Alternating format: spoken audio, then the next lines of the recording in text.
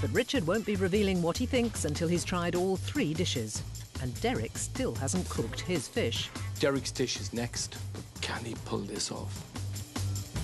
He wraps his poached crab and seaweed mousse in more seaweed, rolls it in his black sole fillets and gets them into the water bath to cook, while he prepares his final 2 accompaniments, an oyster vinaigrette, which he blitzes up with rapeseed oil, and a fennel salad, which he vac packs first.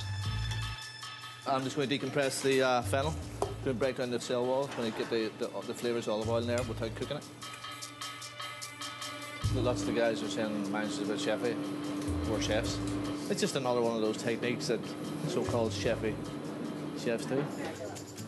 Finally, with his many cheffy elements ready to go, Derek slices his cooked sole fillets and puts them on the plate with a squirt of his siphoned samphire mousse, some compressed fennel salad, the oyster vinaigrette, and his crowning glory, the dehydrated smoked salmon. Good lad. Derek, the proof's in the eating. Can you bring it to the tasting room? Yes. Please.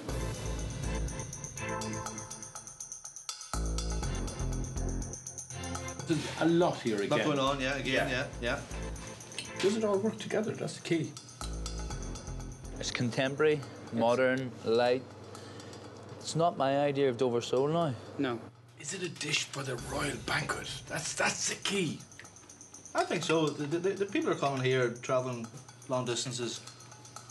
They're coming to a beautiful shrine. You get something like the Prince of Wales in it, and you expect the food to be up to standard.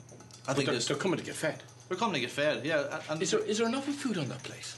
Again, it's a balanced menu. You're going to eat it. You're not going to feel, God, I can't believe I've got another 2 courses to go.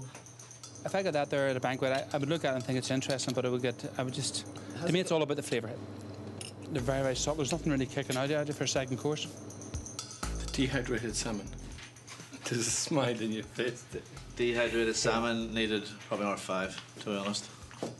But ultimately, the flavour's there. What's your verdict on salmon you bought over, Ben? Didn't get it at all. Can cooks be too clever sometimes, Derek? I don't think I'm being too clever here. I think I'm just, I've taken different produce from the coast and I've twisted them around a wee bit, but they're all classical flavours in them. He's put so much thought into it that he's lost the concept of a beautiful fish and an amazing crab. I understand exactly what you're saying. It's visual, it's got contrast, it's got interest. Is it going to stop a conversation? I would say yes, it is.